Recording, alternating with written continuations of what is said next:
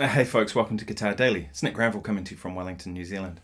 So I was kind of thinking about this morning. What is one of the single best things you can do to kind of improve your blues playing and kind of make it a little more sophisticated, a little more hip? And I thought, let's discuss that today.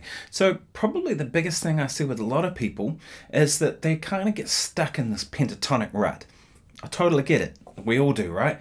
And there's nothing wrong with playing pentatonic. Don't think for a second that you have to play something else other than pentatonic. Because, you know, lots of people have made their careers out of that. Look at Eric Clapton, you know, pretty much plays pentatonic and sounds killer. So it's not really a problem, but you might get to that point where you go, look, I'm looking for something more out of my playing. And that's what I'm going to show you today. So one of the things a lot of people start doing is they start looking for other scales, other arpeggios, other sounds, right? And they might go to the mixolydian scale. So a C major, we're in the key of G. So we go G major scale, but instead of the 7th, we put the flat 7. 1, 2, 3, 4, 5, 6, flat 7. And we can do it up an octave. Right? And they figure that out, and then they go and they start using it, and then they go to they realize it doesn't really work very well on that chord, right? Because we have that note, right? And yet is in G, right? So it doesn't particularly work. So then they start going, well, what if I move up to C mixolydian when the chord changes? Same thing, a C major scale with a flat 7th. 1, 2, 3, 4, 5, 6, flat 7, C mixolydian. And of course we can do it up an octave. And of course I'd urge you to kind of learn that across the whole neck, right? But people sort of get into that and then they sound like they're playing scales. Right? I'm sure you can all relate. And then the chord moves to C and they go. And then they're back to G. So on and so on, right? A better way of looking at it, and I've talked about this a bit on this channel, but it's probably something that needs revising again, is instead of moving, try and do it in the same place.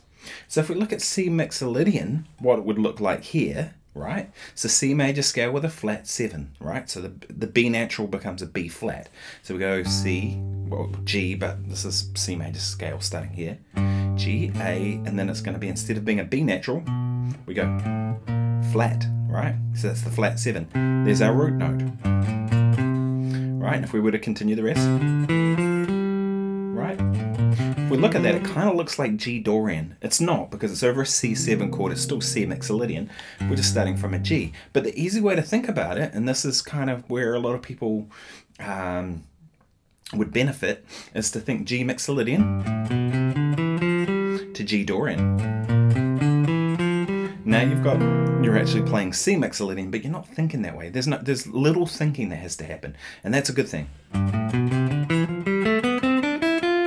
G mixolydian, then we go to the C chord, and we're actually spelling those chords properly.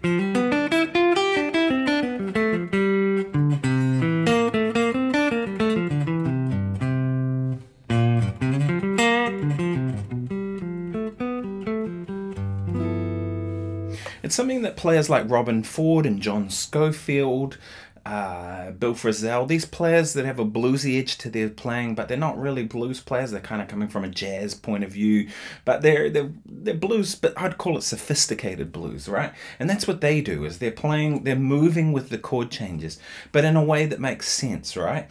Because like I mentioned, if we play G mixolydian here and then move up to C mixolydian up here, it's going to sound scale-like, because you're playing here and then all of a sudden you have to jump. Whereas if you can make your ideas go through the chord change, you know, but still spell the chord change, we're on to a winner. So, there.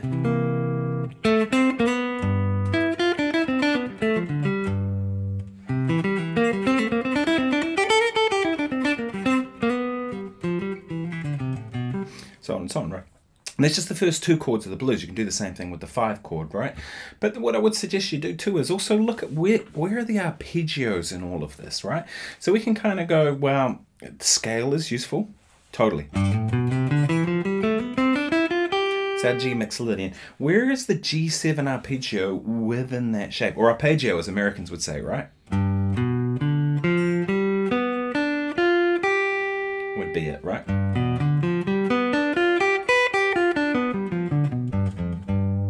we go to the C chord. Where's the C mixolydian scale shape? Would be like our G Dorian, as I mentioned, in terms of how it looks. But where's our C7 arpeggio? And then importantly, make sure you're going down to the low G notes. So now we have...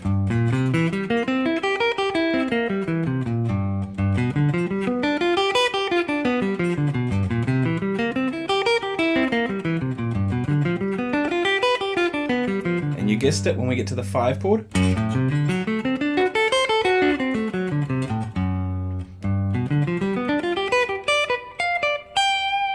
and of course, this is just one position. We don't want a solo necessarily in one position.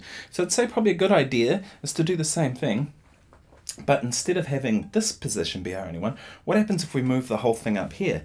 Maybe we have G mixolydian here, G7 I should say.